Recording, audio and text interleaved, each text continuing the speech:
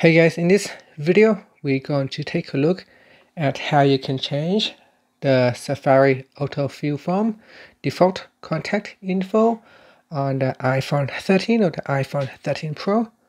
First, let's go back to your home screen by swiping up at the bottom of the screen. And on the home screen, tap on Settings. In Settings, go down and tap on Safari. In the Safari settings page, go down and go to the General section and tap on Autofill.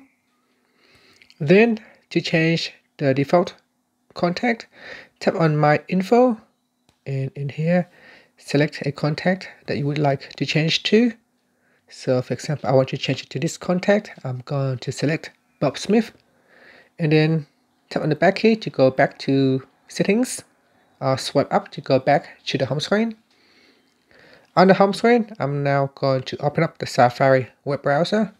I'm going to refresh the page, and then I'm going to go down to the form, and we will try to autofill now. So I tap on autofill contact, and it's still not updating. It's still showing my previous contact. So maybe I just need to refresh the page.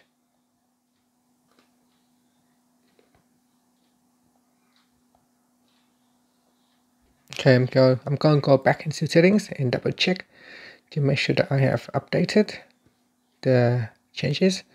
So autofill, my info is correct. It shows Bob Smith is the one. So Bob. So I'm just going to open up Safari again because that's not showing the correct update.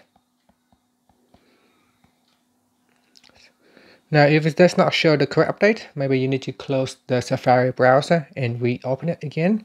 Otherwise, you can tap on Other Contact in here and then choose Bob Smith and then tap on Autofill, and that will autofill the form. And that's it. Finally, you can swipe up to go back to your home screen. Thank you for watching this video.